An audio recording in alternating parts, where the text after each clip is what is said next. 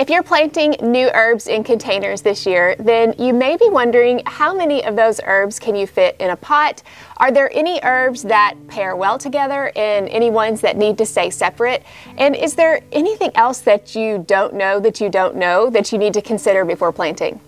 Today I'm planting 6 new herbs in 2 separate pots, and I'm going to show you the thought process I'm going with to consider which ones I'm going to pair together and why certain ones are not going to be planted together. So hopefully by the end of this video you'll get an idea of what questions you need to ask based on the herbs that you are planning to plant this year. So first of all, let me share with you the ones that I'm planting today. Some of these I have never grown before and some I have, so I have a little bit of experience. This one in particular is a new one to me. This is stevia.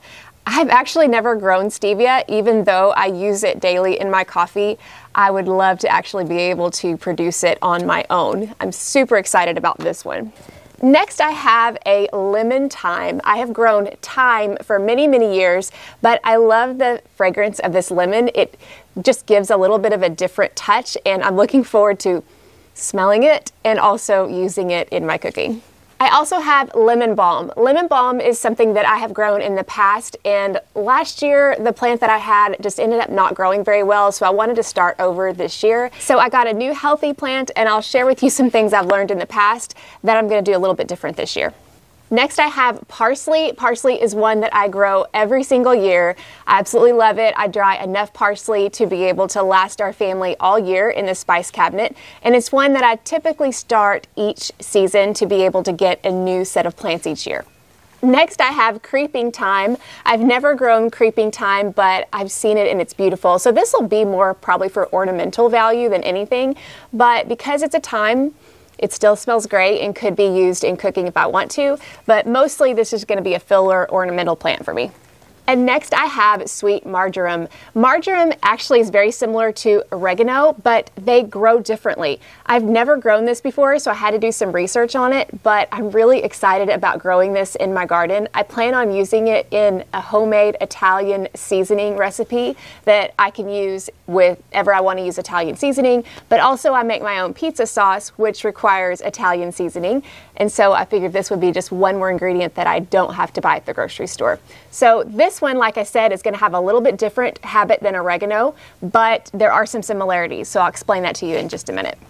You may know that most of the plants that I actually grow in raised beds and in the ground, but I prefer to grow herbs in containers for lots of different reasons. I like that I can keep them contained.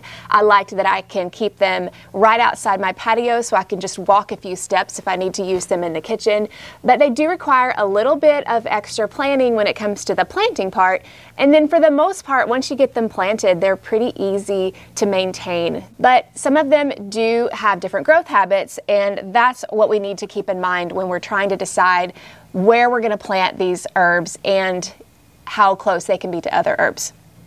The first question you want to ask when you're planting new plantings of herbs is this herb an annual, a perennial, or a biennial? Now just a quick recap of what these mean if you're not familiar. An annual herb is any herb that is going to grow and die in the same growing season. Now, examples of annual herbs are going to be cilantro, basil, and dill. Those will grow that one year and they'll die off. But depending on your zone, you may have perennial herbs, ones that would normally grow year after year after year, but they won't survive your winter. And because they won't survive your winter, you're going to treat them as annual herbs because they're only going to grow one season. That brings me to true perennial herbs that actually will survive your winter. These are going to grow year after year. And because of that, you're going to have to make a little bit of extra accommodation for them because of the way that they grow. Some can be overly aggressive, some can be invasive, some can be a little bit harmful for any other herbs that you might plant with them. So you need to be really careful with some of those. And so if you have an herb that's actually going to last your winter, you're going to have to take a little bit of extra care on where you choose to plant it. And then we have your biennial herbs, and there aren't that many of those. Parsley is the only one that I'm planting today. A biennial herb spends its first season growing just like you would any other herb. You harvest from it, and then in a lot of zones, at least in my zone with parsley, it will last the winter, but then the next spring it starts to produce a seed. You may think that this is bolting. It's actually not. It's what the crop is supposed to do. It produces leaves the first year, and then it starts to produce a flower stalk and set seed the second year. If you have the room, let your parsley do that because it's an amazing pollinator magnet. But because it's a biennial, it'll be treated a little bit differently. If you don't want to let it go to seed the next season, you can always just take it out at the end of the year.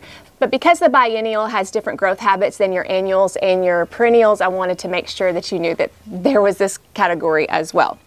As I'm looking at these herbs that I'm planting today, the perennial herbs that I have are going to be my lemon balm. Lemon balm in my zone 7B climate will last all winter, and it will last year after year in most conditions. The thyme is going to last my winter. Like I said, I've had thyme that I've had growing for years and years. Now, over the years, the thyme will start to get woody, so you might want to replace it every few years, but it will technically survive the winter. Now we've got marjoram and the stevia here, and technically these are perennial herbs, but from my research, again, I haven't ever grown these before, but from my research, I do not believe they'll survive my winter in my zone 7B. So I will be treating these as annual plants and knowing that I will be growing them and harvesting them all this year. The next thing I want to ask and research potentially is the water needs of these particular herbs. For the most part, herbs are not fussy. However, if you do get herbs in the mint family, they can require more water than herbs that are not in the mint family. You can look up this information online, but just as a quick rundown of what I've learned is that anything in the mint family like peppermint, marjoram, oregano, lemon balm, those are the herbs that are going to be requiring a little bit more water. So I've learned that if I'm planting them together, I really do want to plant them in the same pot just because I'll be watering that pot more often. If I pair an herb like thyme that doesn't require as much water with an herb that requires a lot of water, I've noticed that sometimes the herb that likes it a little bit more dry tends to suffer if you overwater it. And then if you make the thyme happy, then the mint family herbs are going to need a little bit more water than you give them. So that's why I like to pair crops that have similar water needs in the same pot. Again, for the most part, I just focus on mint family and not mint family because I found that the rest of them are actually pretty adaptable. Like the parsley, I really haven't had any trouble keeping it watered one way or the other, so it's a pretty adaptable herb. With these things in mind, knowing which of these herbs are annual, perennial, and biennial, and also taking into consideration the different water needs of these herbs, this is the combination that I'm going to be using for these 6 today. Lemon balm is one that I know is going to last year after year, and being in the mint family, it can spread. Now, I haven't found it to be as invasive as mint and oregano that will take over an entire pot, but if I have a healthier plant, it might very well do that. I've just not had that experience personally. However, I have had people tell me that their lemon balm did take over. So it's going to be in a pot where if it does take over, in the years in the future, it's going to be okay. So it's actually going to work out well to pair the lemon balm with the stevia and the marjoram because, as I mentioned, in my climate, the marjoram and the stevia will likely not make it through the winter. That way, this younger this is kind of a big pot, but this younger lemon balm plant will be able to grow hopefully pretty happily with these 2 herbs for this season, and then if it wants to take over the container in the following years, that'll be okay because these will be out anyway. So I'm going to pair these together for that reason. And that leaves us with the 2 kinds of thyme and the parsley.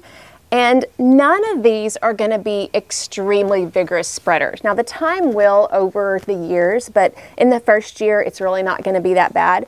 And so I think it's going to pair actually very nicely with the parsley, which will tend to grow a little bit up, and so will the thyme. Their growth habits more up, but just a little bit spreading for this time. And then the creeping thyme will be a nice little ground cover and maybe just kind of like spilling over the planter. So I'm going to plant these in the smaller planter because they're just not going to need as much room as these larger ones in the mint family. They do tend to grow, as you can see, quite a bit bigger. So I'm going to put these in my larger planter here. One last thing you may be wondering, and that is, let's see if you buy a transplant, and most of the transplants will tell you about how much space to give them. And this time in particular says, give it 12 inches of space. Well, I've got a pot here that I would estimate, I'm really bad at estimating, but I don't know, maybe 18 inches or so.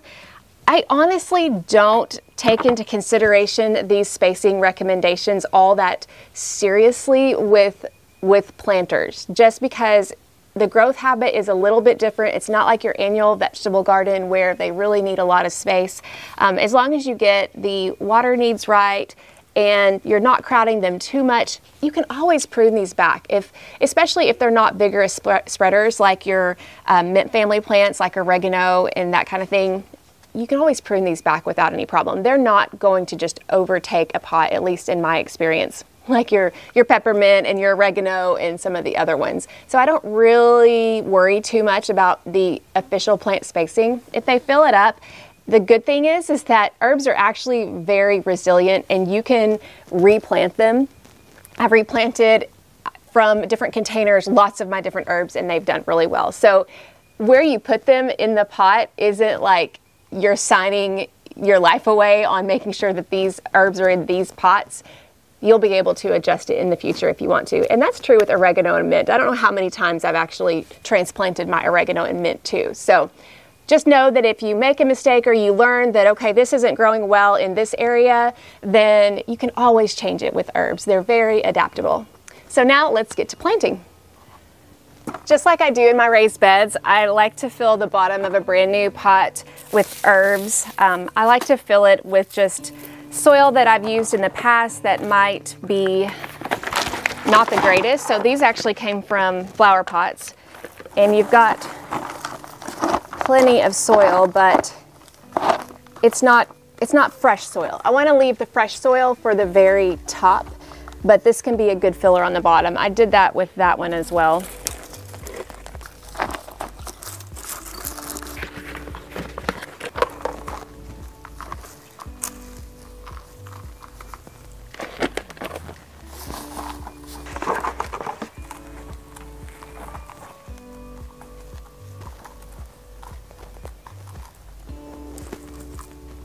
Now that I have the bottoms filled, I'm going to fill the rest of this with a high quality potting soil. This that I'm using today is Fox Farm, which I really like. It has some organic matter, some worm castings, and some different things that'll add a little bit of nutrition.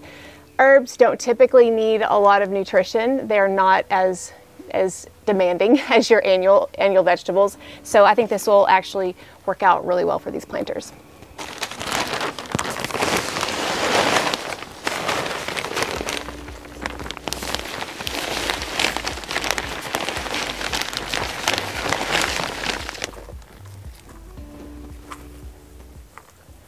The first thing I'm going to do is just situate where I think I want the herbs to go. The lemon balm in particular doesn't grow very tall, so I'm going to put it toward the front of the pot. It'll be the one that's going to be more toward the front and will be lower. The other two you can already tell grow pretty tall. The stevia right here and the marjoram right here. Now what I may do is just double check these plant tags. Height 12 to 24 inches on the marjoram. The stevia height 18 to 30 inches. So the stevia is going to be taller. I'm going to put it on this side because this is the north side. And then I'm going to put the marjoram here, which is on the south side. That way the stevia can get plenty of sun. So now that we've got that,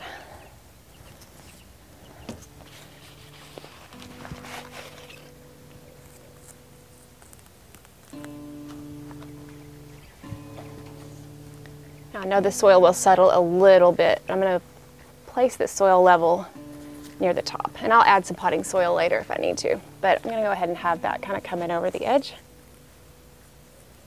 These are plenty moist. I just watered them yesterday and they still have plenty of moisture. If the root ball had been dry, I would have watered them first.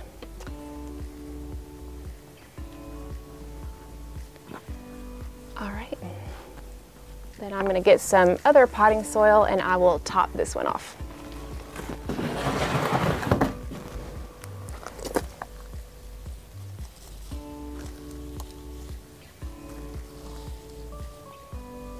I can smell the lemon balm as I'm working with it.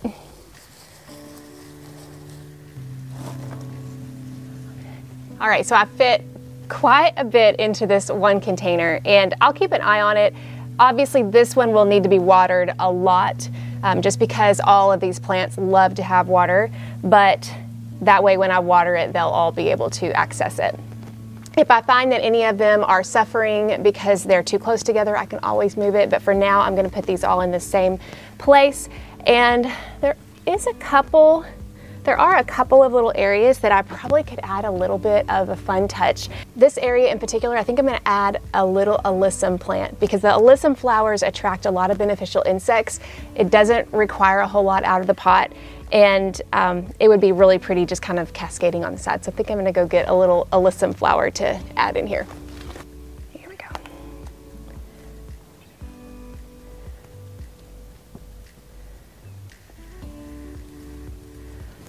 All right, this pot's done. Let's go to the next one. Again, I'm just going to double check the height. This one, 6 to 12 inches. Of course, the creeping time is going to flow over. This one, 12 inches. So let's go ahead and do the parsley on this side and we'll do the regular thyme on this side.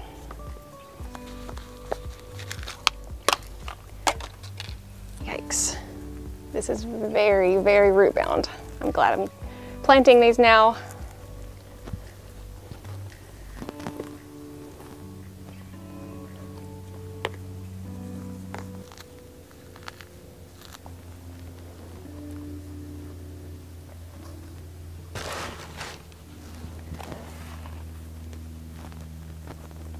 All right, I have planted these 6 herbs in these 2 planters, and the only thing left to do is to water them in and watch them grow and then harvest them as needed. Truly growing herbs outside your patio can be one of the most rewarding and cost-effective things that you can do. For more beginner level tips for growing your own garden, be sure to subscribe to the channel for more or listen to these podcast episodes where I talk about growing herbs in more depth.